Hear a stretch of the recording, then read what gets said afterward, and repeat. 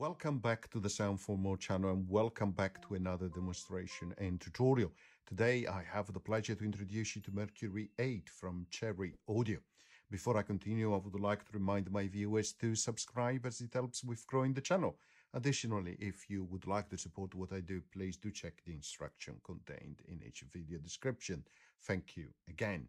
So Cherry Audio Mercury 8. Fantastic emulation, but much more than an emulation and reproduction of the famous, of course, Roland Jupiter 8. Sounds unbelievably good, and there is lots going on. Now, I have composed something very simple, like a little bit, to give you a sense of what it can do. There are multiple instances of Mercury 8. All the sounds are coming from Mercury 8. No other samples, no other VST which has been added in, of course, using Ableton Live in this case. So let's listen.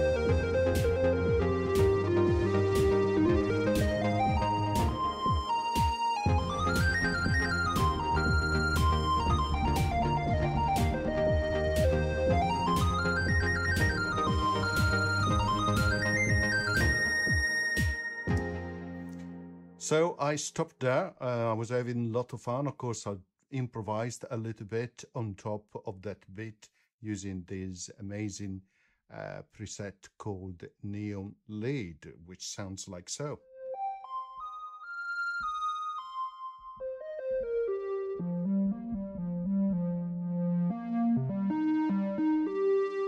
Of course, using a minor scale, C minor in this case.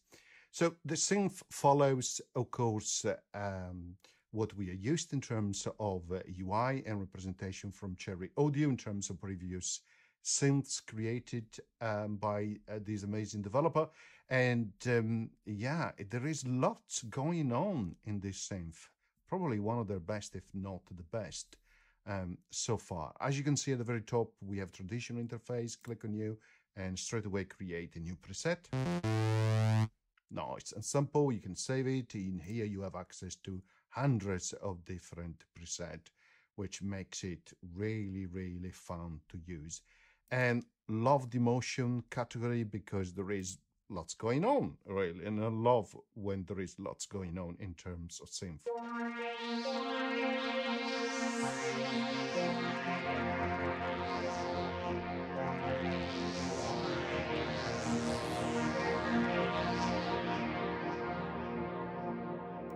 Sounds good, right?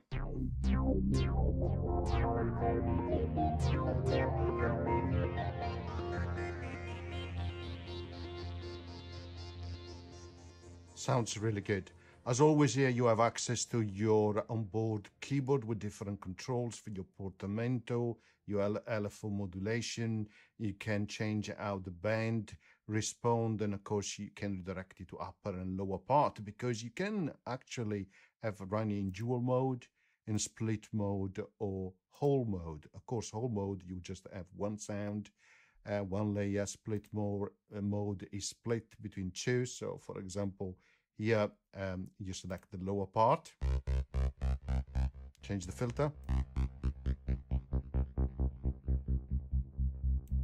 and then you can go to the upper part.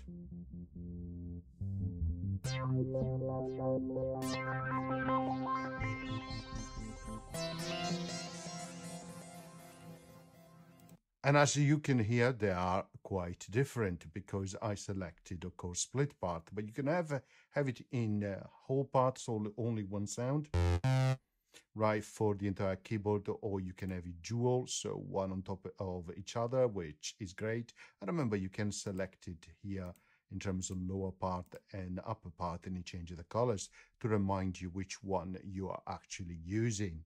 Right, and hit that new button, of course, and you reset it to an initialized preset or configuration. Right, you have typical control, undo, redo here.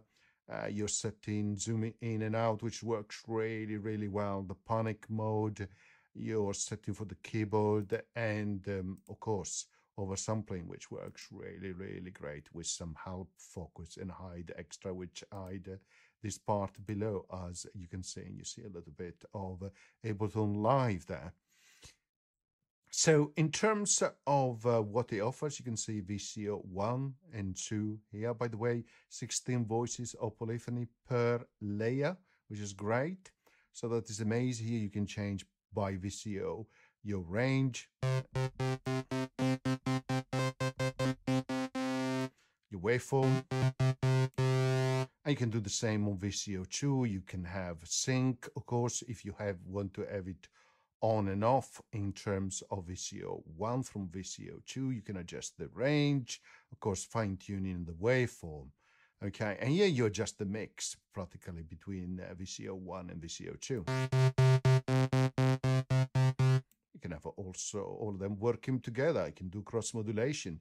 You can act here on VCO modulator, and you can do frequency modulation. You can act here based on envelope 1 or the LFO itself. And of course, in terms of envelope, right here on the right-hand side, we have envelope 1 and envelope 2, your ADSI here, including control for velocity, key follow, and also the polarity, positive and negative. So pay attention in terms of how these envelopes are used. For example, on the VCA here, it uses the envelope 2 to act on the level, not envelope 1, which is what you might expect. And again, you can use here LFO modulation for your VCA. Nice and straightforward. Here on the filter, you can adjust the cutoff frequency, the resonance, slope between minus 12 decibel to 24 decibel. Of course, you can act on the envelope modulation here. You can choose if that is driven by envelope number 1 or envelope number 2. Right, high pass filter, you may want to adjust the cutoff frequency there if you prefer.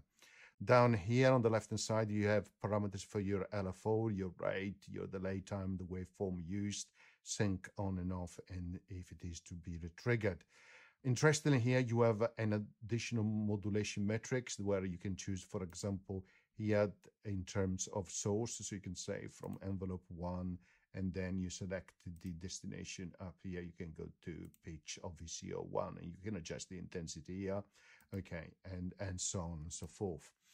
Here you have adjustment to master volume, master tune, the balance, the limiter, one on off. Here you say nice meter. By the way, here you can adjust the upper volume, pan, and tune, which is also good. Now, it comes also with an arpeggio here, which is great and works as a previous arpeggio seen in Synth from Cherry Audio. Turn it on. You can have it triggered by keys. You can have it hold on and off. Select the different pattern, which we have seen also in previous synths. The direction up, down, down, up, down. The range in terms of octave. Sync on and off for the speed, of course. You have different assignment modes. Something I really, really like is this display here. So, for example, if I click unison, it says here voices 8, which I can act on this button at the bottom to increase up, for example, to 16 maximum. Then if I want to detune, I change here. By the way, mode, poly or mono, and that can go into detuning and then change using these buttons here, or here, click, hold, move up and down.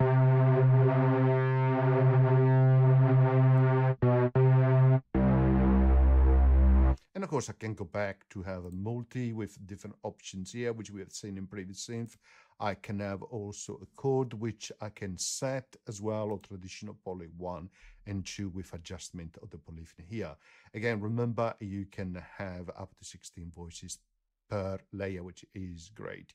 You can even give a little bit of that drift or analog feel for a more seasoned synth. Then on the right hand side here, you have sequencer. You can turn it on and off. You can erase note. You can add accents. You can program all the different steps and pattern and so on. I will create a tutorial for that as well. And then, of course, you have additional settings here, including speed, feel, chance, which you can program. You can have it to run once on the loop based on a melody. And that is why it gets really complex as well, because you have two VCOs with a lot of modulation option, with an arpeggiator, which might be running, and also a sequencer, which might be running at the same time. But that is not everything, because of course at the bottom here it says keyboard, but if you click on effect, it changes the view here. And it's similar to what we have seen in previous synths. You can actually set different effects per layer, upper, lower, or at global level as well. And it is as simple as click on select effect and then choose a particular effect. And the effects are magic. They work extremely well. Each effect, of course, have its own settings, which again, really great. By the way, you can drag and drop left and right. And you can change, of course, the order of those effects. But as I said at the beginning of the video, is probably the best synth I've seen from Cherry Audio. Definitely recommended. This was just a quick overview more than a tutorial. I hope you enjoyed it. I have a look. It's a really fantastic, great price as well for everything it offers. And yeah, the most important thing when it comes to synth is how they sound. Again, I will produce more videos in terms of give you more sense of other presets which come with it, which again, they are amazing.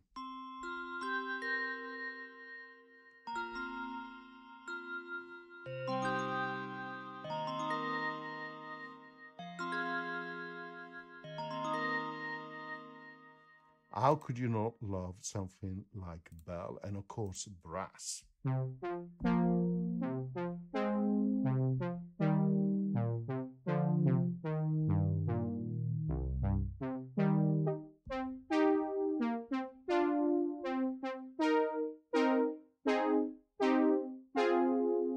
Sounds really full, really like. And again, I love playing with effects.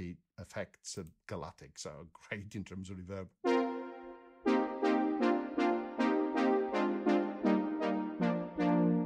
Let's go higher.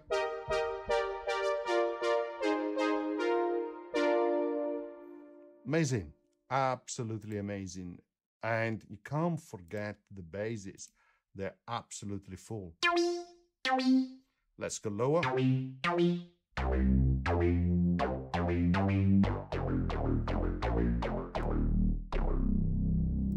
Dip stack, really nice.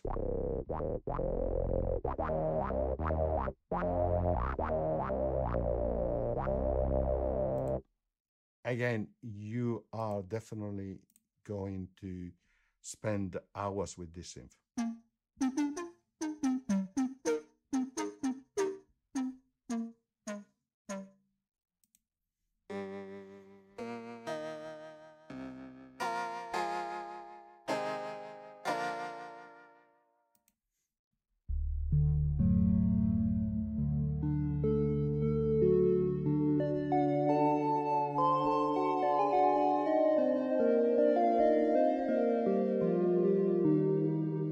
Look at this one. It has a lower fi effect and then also a lush verb.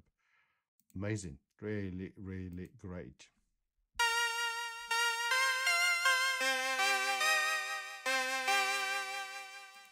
Let's add that lush verb.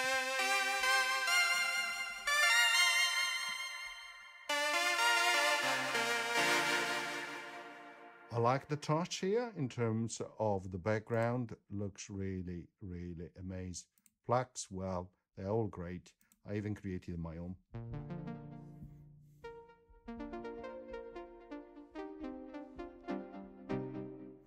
which yeah, which I love. This sound sounds really good, actually. So yeah, effect split as well, remember.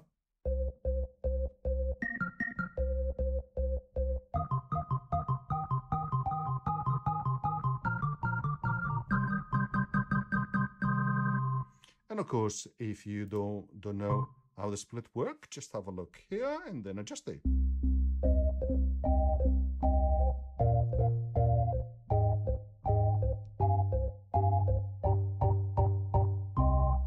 So you can see bass here and the organ up here. So you have a lot of different amazing split as well.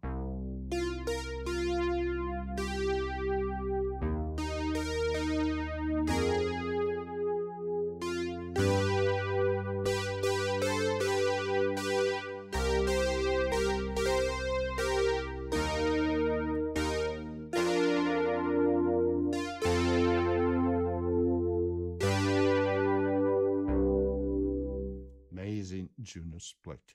Okay, I'm going to stop here for this first video. I hope you enjoyed, and as always, see you next time. Bye.